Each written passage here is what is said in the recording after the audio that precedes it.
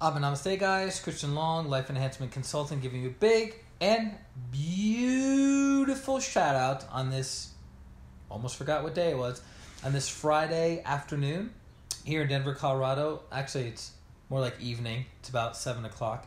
Jenny, Namaste. And I wanted to jump on real quick. This isn't going to be it is a live stream. This isn't going to be a long stream unless you want it to be by asking questions and what have you, relative to the topics on energy healing, meditation, and practical spirituality. So this coming Sunday, we're going to be doing a group Twin Hearts meditation and a healing using silence and stillness. It's actually a fascinating topic. I could cover it more, but basically, this coming Sunday from 10 a.m. to 11 a.m. Mountain Time, Denver, Colorado time, and people can join from all over the world, and as I post this video, I'll put the link so you guys can see it, but it's also below this video if you're watching it on Facebook of the event that we're going to be doing. But it's going to be from 10 a.m. to 11 a.m. Mountain Time.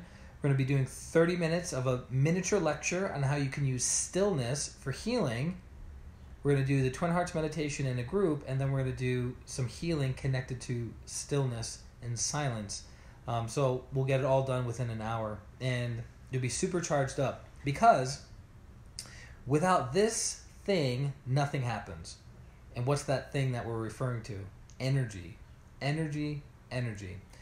I remember a successful businessman used to say, nothing happens until someone sells something, right? Until there's an exchange of value, money for the product, money for the service, what have you.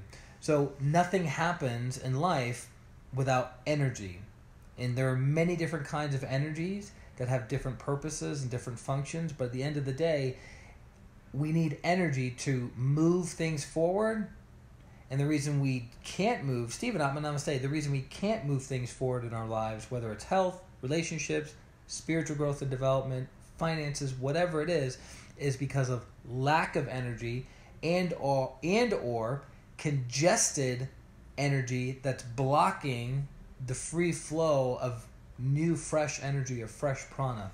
So each and every area of our lives that are not moving forward, we either have a congested amount of energy or we are lacking in energy.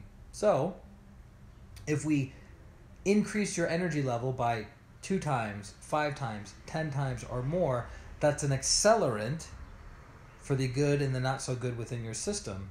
So that's why on the spiritual path, whether it's a pranic healing meditation or hatha yoga meditation, whether it's from another religion or spiritual school, purification is super, super important, because as you purify and introduce new fresh energy into your system, the results are going to be positive. It would be similar to having a plot of land that has a bunch of weeds in that soil, and then you dump a lot of fertilizer on those weeds. What's going to happen to the weeds? You're going to have more or less weeds? You're going to have more weeds. Same thing with spiritual energy. As you introduce more spiritual energy into a person's life, it's going to accelerate whatever's in that person's energy body, chakras, and their karma, right? So if you have a clean plot of land, you remove all the weeds and you put in seeds of certain tomatoes, fruits, vegetables, whatever, and then you introduce fertilizer, it will grow all of those seeds faster and you will reap your harvest faster. Same thing in the spiritual world. So as you clean out all the weeds, the vices, the weaknesses, the limitations within ourselves, you introduce spiritual energy and also by planting good seeds of good thoughts, good words, good actions, and you energize those things in your life dramatically improves. Actually, Namaste. Here's the thing though. Most of us have no idea how many weeds we have within our system, not from just this lifetime, but previous lifetimes. And so that's why purification is important. Purification is important. Purification is important. It was actually very interesting. I was in an Uber ride coming back tonight to my place after watching a movie with a friend. And this woman, within a 1-month period, was having to leave her apartment because the neighbors next to her were smoking crack smoking meth out of their apartment, and it was going through the vents into her apartment. Then she reported this to the cops. The next day, her vehicle stopped working because they poured sugar in the gas tank, so she lost her car. Then when she went to apply for different apartment complexes, she was denied. One place kept her deposit, and then eventually the other place called her back and said, "We'll take you." And then something about losing her job, all within about a month's period. But within the past week, she's getting a new vehicle today. She's moving into her brand new apartment in a nice part of town this week. Job is being upgraded, and then something else positive happened. So it was funny how she said, "Wow, I must be working through a lot of negative karma right now." I didn't even bring that up. The Uber driver, as well as the passenger, was asking me, "Well, what do you do for work?" I said, "I'm a professional energy healer and meditation teacher." And then that opened up the portal for us to have this higher level conversation. So she was like, "Oh, I'm working through some of my negative karma." And then I'm thinking of one of the quotes by Grandmaster Chogo Koksui, the modern founder of Pranic Healing and Hatha Yoga.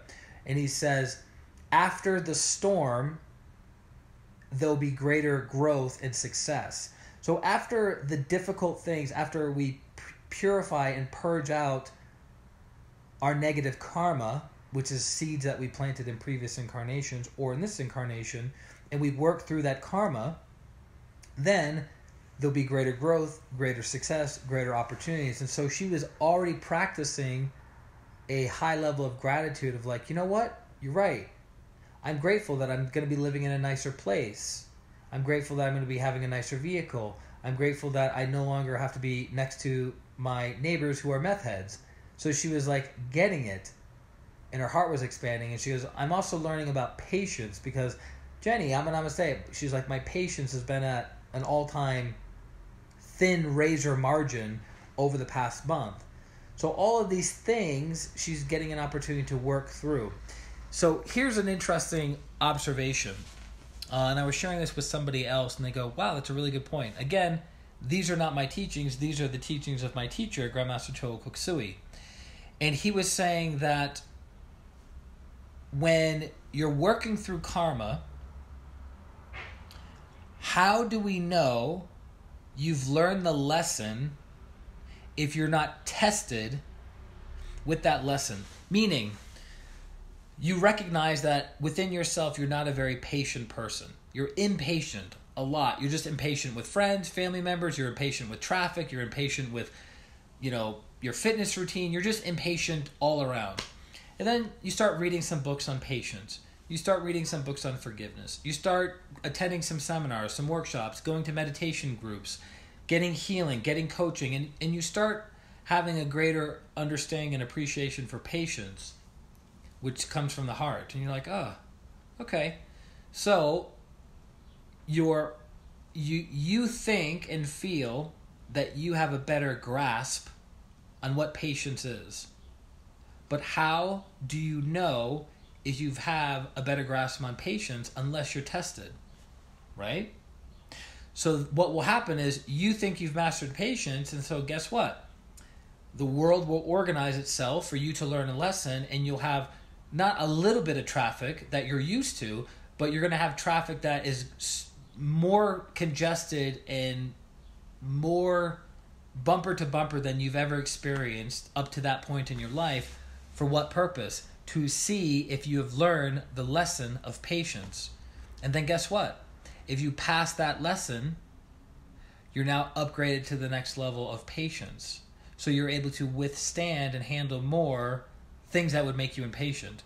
So people have this assumption that by working on something like patience, like gratitude, like forgiveness, like happiness, enthusiasm, all these things, that they're not going to be challenged and tested. But that's the only way we know if we're improving, is if we are challenged, we succeed in that challenge, and then we move forward.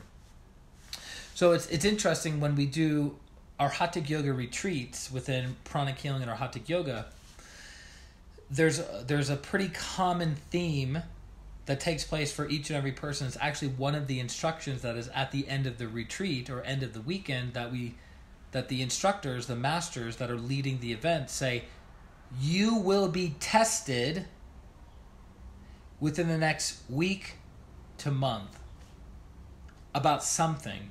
It could be anger. It could be impatience. It could be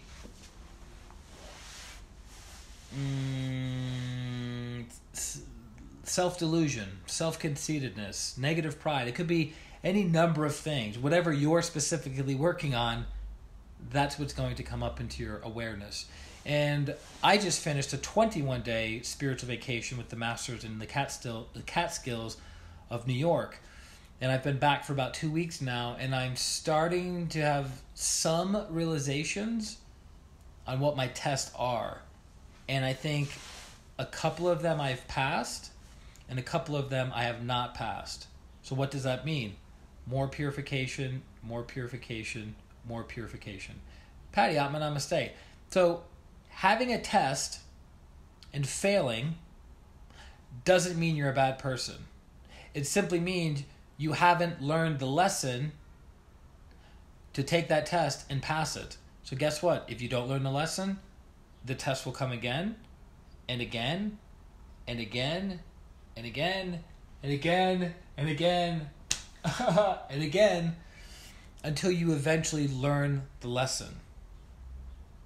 It's kind of like if you were to be in high school.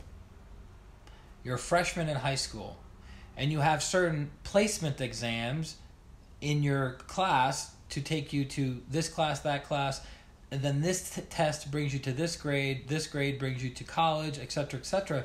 But if you're failing the test as a freshman, that's saying you're not ready to start taking college courses. You have not passed the test as a freshman to be qualified to take, to be a freshman in college. You can't pass the freshman high school, you can't take the freshman college. Right? Does that make sense? So it's a really clear, simple way of looking at life. That even if you fail the test, it doesn't mean you're a bad person. It just means you will get another opportunity to work through that lesson to go to the next level.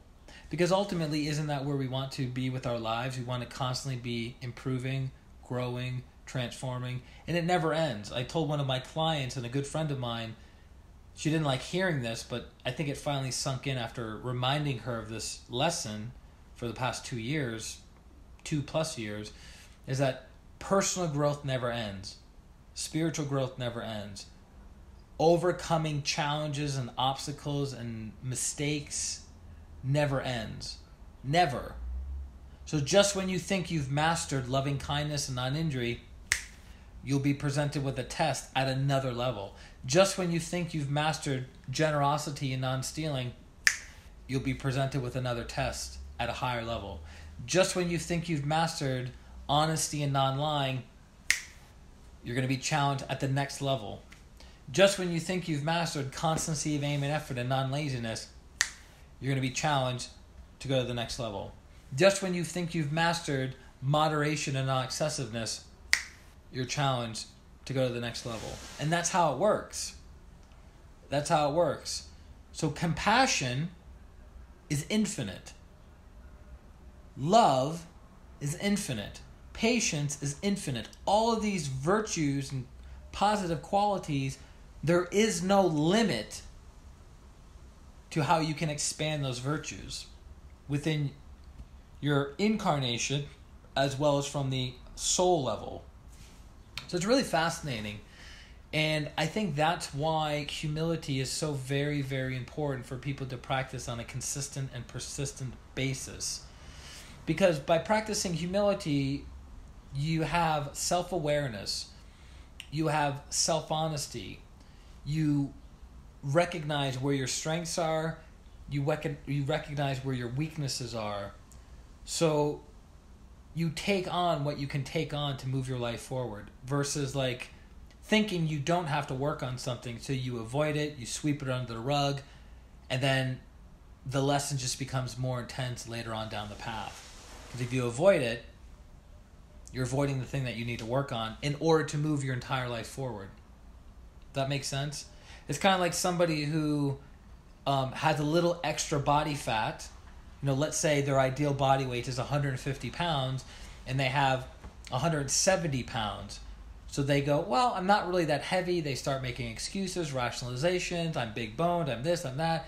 So then they go from 170 to 180 to 190 to 200, and they're still using the same excuses, rationalizations. Now they're at 210, 220, 240, 250, 275 after a 10, 15-year period, and they're very, very unhealthy and out of shape, right? So the lesson was not learned at 160 or 170. The lesson is now being learned at 275, where it's going to require more willpower, more focus, more concentration in order to make it happen.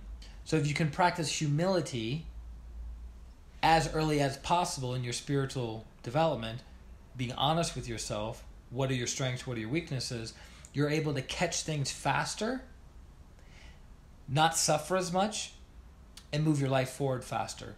Now granted, just like we were talking about, I'm sharing these things with you not because I've mastered each and everything that I'm sharing with you, because I'm still in the process of growing, evolving, making mistakes, becoming a better person. And I'm a better person now than I was 5, 10, 15, 20 years ago. But I still realize, wow, I have a very long way to go here, long way to go here, long way to go here. Chatnam and namaste. Does that make sense? So I hope this adds value to you guys. I hope it helps you have a greater realization of who you are and what you are, to recognize that you need energy to move things forward. Energy makes things happen. No energy, nothing happens. No blessings, nothing happens. You need those things to move your life forward. Whether you realize it or not, whether you're aware of it or not, whether you believe in it or not. It's like saying, well, I don't believe in karma. It would be similar to saying, I don't believe in gravity. Okay, well, you jump off a bridge and see if you don't fall to the ground. It doesn't matter what you believe or not. It's irrelevant. Cause and effect is always in effect.